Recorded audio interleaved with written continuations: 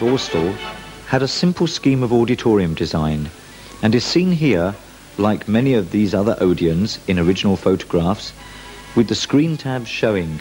These were in brilliant colours.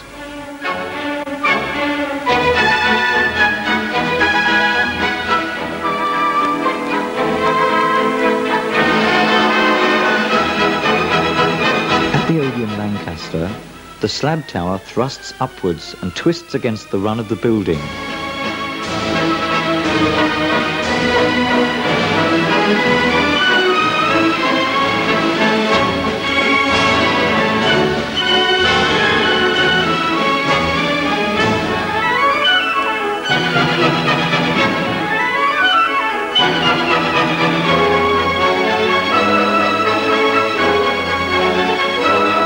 The Odeon Berry has a tall central box dressed in faience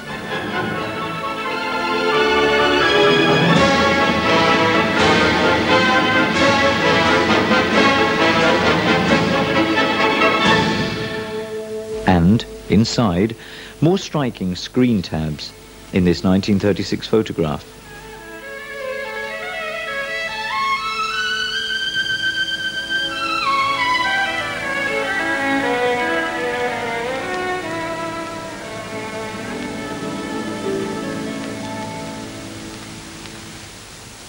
The Odeon Loughborough is pure 30s and brimming with confidence.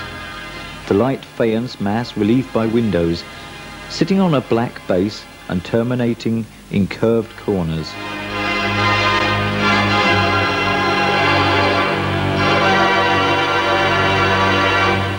Inside, the screen curtains show an Odeon all on its own in the mountains.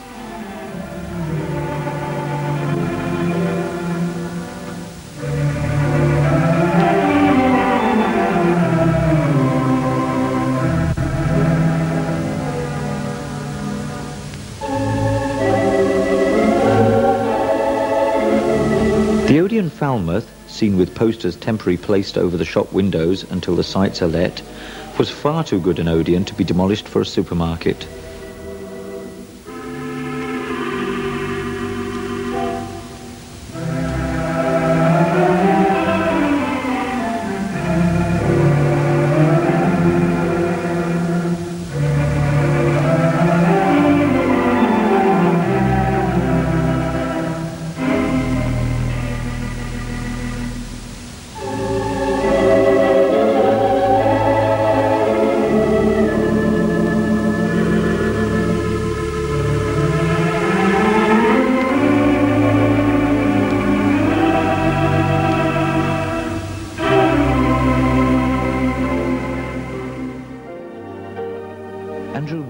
Architects began to shape up at the challenge posed by Harry Whedon's crew when a young recruit, Horace Ward, designed this superb Odeon exterior at Well Hall, London.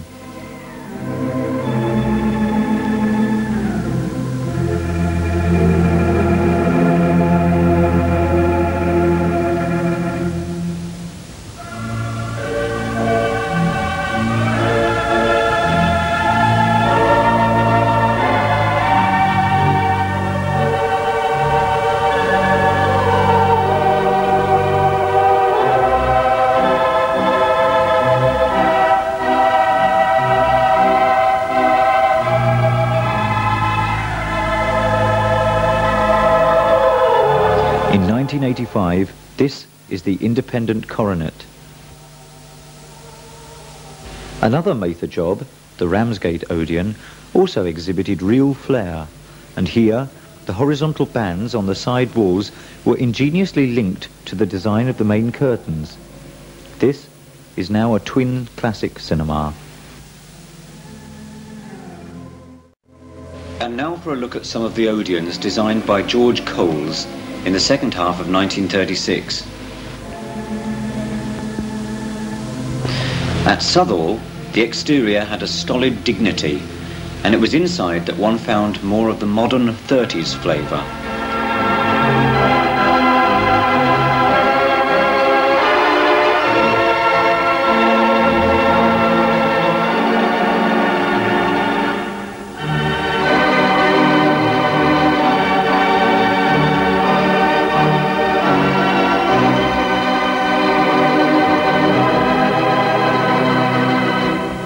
became a short-lived bowling alley and then a showroom. At Ipswich, also to conform with planning requirements, the exterior had a restrained approach with tasteful classic touches.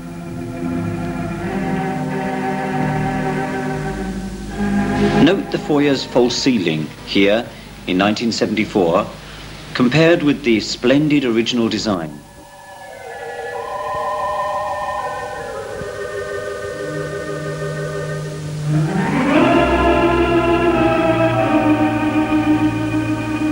Note also the decorative light fittings on the side walls and their absence in 1974, creating a bland, dreary auditorium with only the vigorous downward sweep of the linear pattern in the centre of the ceiling still remaining to attract the eye. The cinema is now a bingo hall. At Horsham, an advertising pylon draws attention to the cinema's entrance, set back from the road.